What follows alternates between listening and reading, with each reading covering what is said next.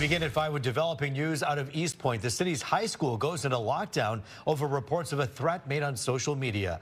The building was searched and no evidence of a threat was found or any weapons. And thank goodness, because this was a pretty scary situation. Fox 2's Charlie Langton joining us live from Eastpointe High School with the very latest there. Hi, Charlie.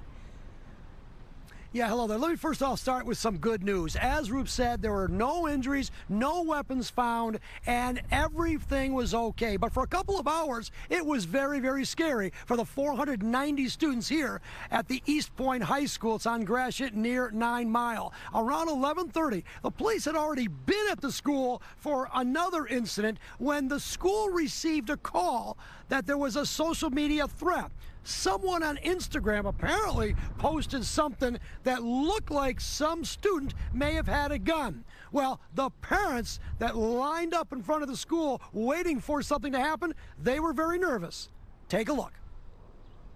When I was growing up, we weren't doing this. We'll probably fight and get it over with, but this is too far. Eastpointe High School on Gratiot near 9 Mile on lockdown for a few hours Wednesday afternoon because of a report that a student possibly brought a weapon to school. This is just out of hand. I'm not used to this. This is weird. Weird. 11:35 Wednesday morning, Eastpointe police get a call that a student assaulted a teacher. Well, that turned out to be not true. But when the police were at the school, there was a caller that said an Instagram video showed a student, possibly with a gun, inside the school. The 490 students in the school at the time were placed on lockdown. The police did a thorough search, both inside and outside, as parents looked on. My son being up in school with, someone bringing a gun to school. That's what I'm worried about. At 2:16, the thorough search found no weapons, and students were released safely with no injuries. He's got about another week of school. He's not coming back. You're not going to let him back? No. Why not? Guns. His safety. Now, the search did reveal a loaded magazine, but it turned out to be from an airsoft gun, not a threat. And school is set to resume Thursday morning.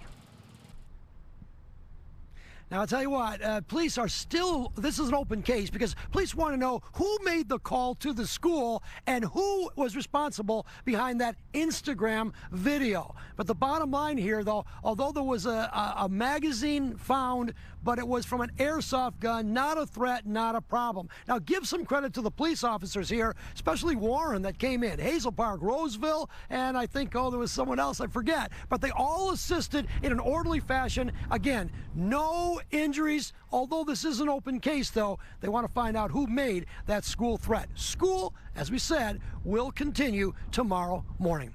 I'm live here in Eastpointe. Charlie Langton, Fox 2 News.